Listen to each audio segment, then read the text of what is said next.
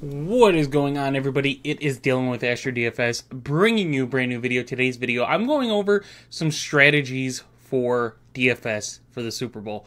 So, as you know, I think DraftKings is, in my opinion, the more popular, the more played DFS site. But Fanduel is just as good, right? There's differences, which is good for DFS. You just don't want to keep playing the same one. Maybe the prices on DraftKings don't make sense to you, and on FanDuel they're a little more doable. And you can win money that way. It's a good strategy to do. There's other sites like Yahoo also does DFS, but mostly it's DraftKings and FanDuel. So just going to go over and show you guys some examples of what I mean. So on DraftKings, you have 6 players. One is a captain. The captain gets you 1.5 times points, but costs 1.5 times salary. So Christian McCaffrey, normally $12,000. If you want him on your captain at $18,000, and you get $50,000 to spare. Now, to balance that out, you get players. If we go on the flex, that are $200. Right? Is the minimum.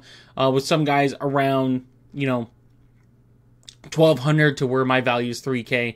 So it balances out, right? FanDuel, you get $60,000 and 5 players, and you don't have to have a 1 times or 1.5 times price. It's already pretty much built in. So that's where the differences lie, and then you get a 5K for the min on FanDuel.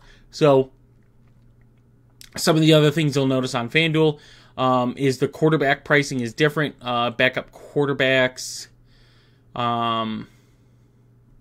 Backup quarterbacks down here at 5K. Some will be 6 if someone's questionable. Stuff like that. DraftKings quarterbacks are always going to be 6. Backup quarterbacks are always going to be 6K unless something's leaning towards them playing. Then they'll be adjusted. So just to put this as an example of why someone might choose FanDuel over DraftKings, right? Let's say you love McCaffrey this week, which you'll love McCaffrey every game he plays, right?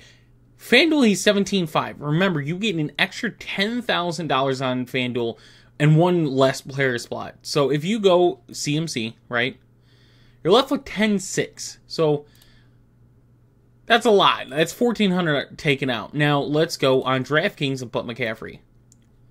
It's $1,700.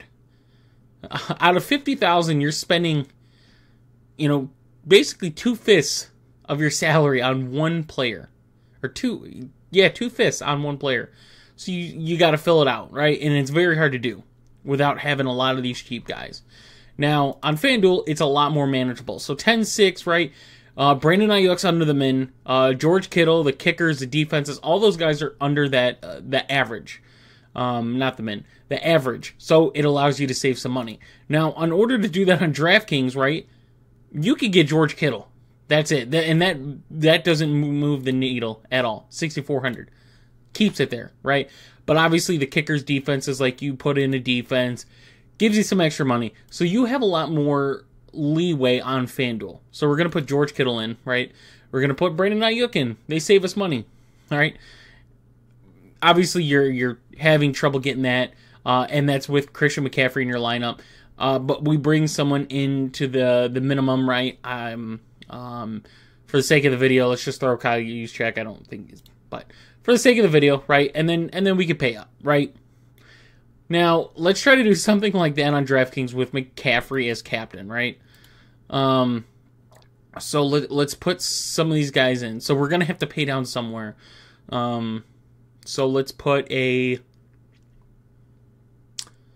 MVS in, right? He's cheap. There's no one really on the San Fran side. Let's put Elijah Mitchell, yet again, for the sake of the video. So 87 we're still getting, so we want Rashee Rice. We get 93, we could get either of the wide receivers. Let's go Brandon Ayuk just to save money. And we still can't get Purdy, Kelsey, or Mahomes. FanDuel, all right, we take some of these guys away. Let's see what we could do, right? Let's get an actual minimum guy that we don't have a problem with.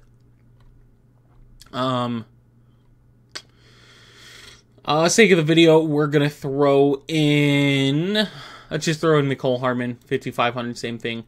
12-3, yet again, saves us some money. We're gonna put Rashee Rice in there easily.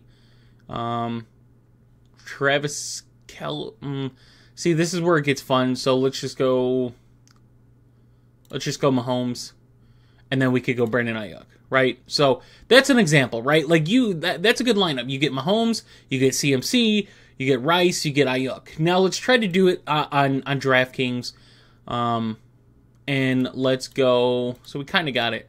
So let's try to get Mahomes. We had Ayuk, we had Rashee Rice, and we're left with 2,500, or average of 2,500. So, who do we have? Mecole Hardman. So let's throw Hardman in here, and we're left with 3,400. So it's something like Elijah Mitchell, Chiefs defense. So, I mean, it's doable, right? It's very doable, but I would rather prefer the way this looks on FanDuel, right? Like Mecole Hardman is in my opinion, the only value risk play that you're having. This is a guy that either cashes or, doesn't cash your lineup. You're hoping all these guys you hit on, right? As long as they're producing, you're good. But you're hoping that guy you pay down for.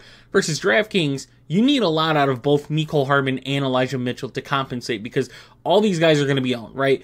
If you're playing a small amount of lineups, in my opinion, you're going to be screwed, right? You're going to want a lot of diverse lineups because these guys are going to be owned at a certain percent.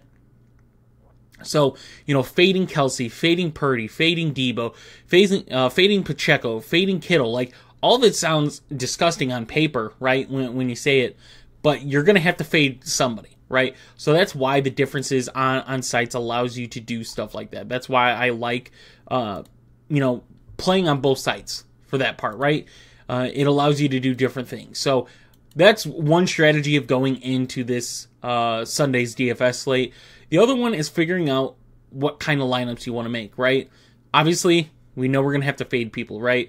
Let's say we're going to fade CMC. We, for some reason, want to be contrarian and get away from CMC. We know CMC is going to be highly owned, but let's say we make a lineup without him to where he is not going to be the guy. We're not going to put Rice at captain. Let's put Mahomes at captain. We know that's a given, right? We're going to pay down at somebody, and we're going to go. I think we paid down for someone like Elijah Mitchell, just to give us some money.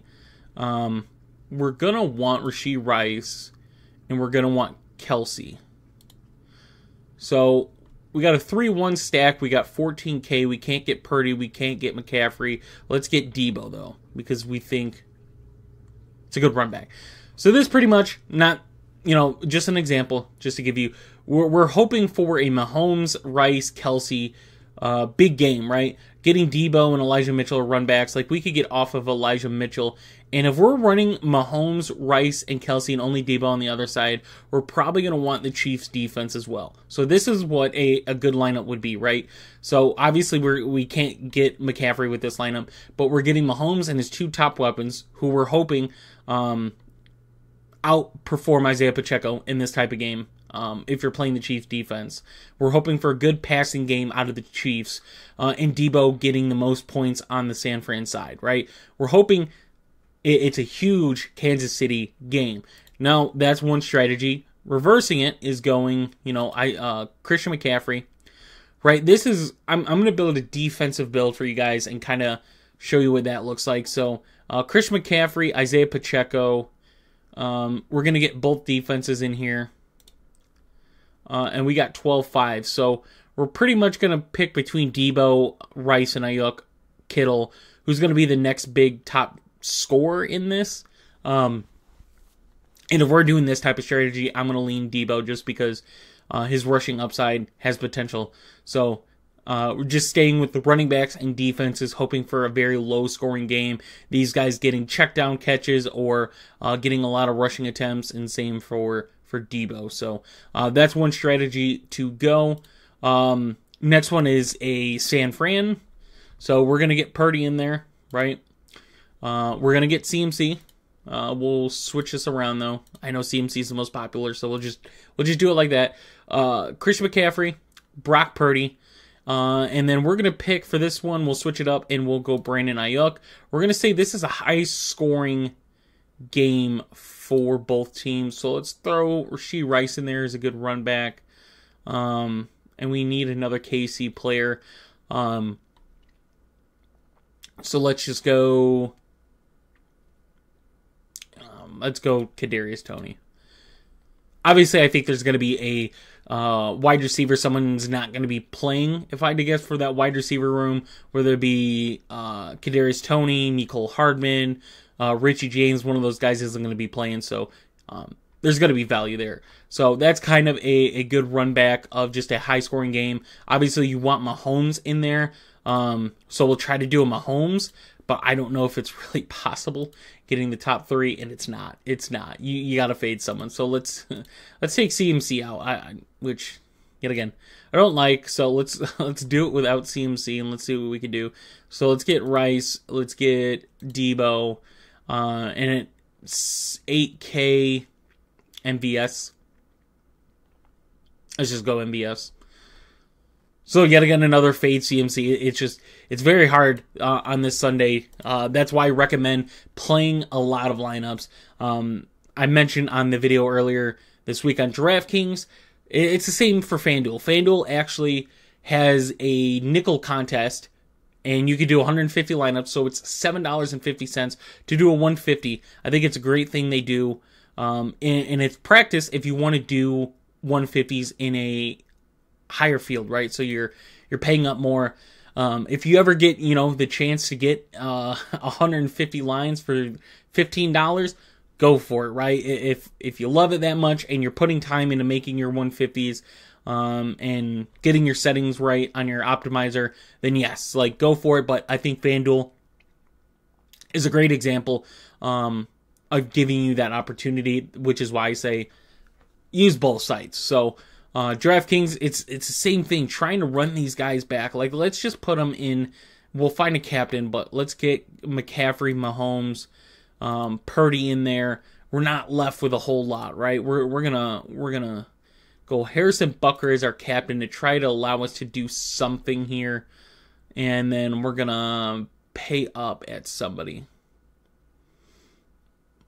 We can't get Kelsey, so let's go Rashee Rice and just fill it in with Mecole Hardman. So, yet again, it's a very hard, difficult choice going strategy-wise. Obviously, I'm going to have a breakdown towards the end of the week once we kind of get a gist of who's in, who's out. I think it's pretty cut and clear of who's going to be in and out. Kansas City possibly missing Pro Bowl guard. So, yet again, I'm just going to wait later in the week. It's easier. More decisions made. So, last strategy that I'll suggest of why you use different sites. So we talked about salary earlier. The last one is just a price differential on both sites. Like DraftKings, 4-player above 10K. It goes McCaffrey, Mahomes, Kelsey, Purdy. FanDuel, McCaffrey, Mahomes, Purdy, Kelsey, so you get a difference. Travis Kelsey, very much cheaper. And you got to remember, FanDuel is half PPR versus DraftKings is PPR. That's kind of where some of the differences go in. And then Pacheco, Debo, Rice, Ayuk. Debo, Ayuk, Pacheco, Rice. So Pacheco, you get a discount on DraftKings rather than FanDuel. FanDuel, you're getting Ayuk at a discount. And then George Kittle there. Rashee Rice also cheaper on DraftKings and FanDuel, I guess. So it's just a smaller strategy to take into account. Like I said, you could let's say you really like Rashee Rice this week. On DraftKings, it makes more sense because he's cheaper than, every other pass catcher besides George Kittle. Like every big pass catcher.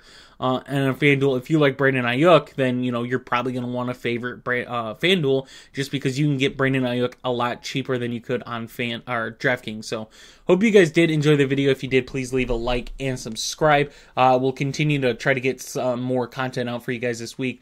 And throughout the offseason, I'm going to start doing Dynasty content. We'll see where that goes. But hope you guys did enjoy, and I will see you in the next one.